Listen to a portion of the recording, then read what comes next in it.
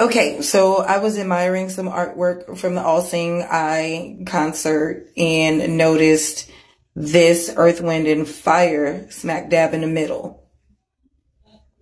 I mean, look at all the names. So let me tell you why this sticks out for me.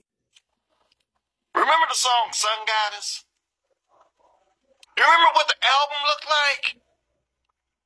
On the cover of Sun Goddess, you would see this woman whose face painted with gold, and the scene and behind her, everything's just gold pretty much. It looked like her face is blended into a wall or some sort, or the image blended into it, but it's all gold, right?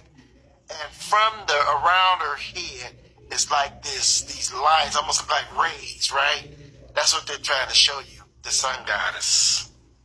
Sun Goddess was a single for jazz musician Ramsey Lewis and jazz R&B band Earth, Wind, and Fire.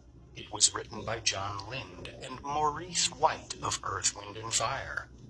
Released from Lewis's studio album Sun Goddess in 1974, Sun Goddess rose to 5, 20, and 44 on the U.S. disco, R&B, and Hot 100 singles charts respectively.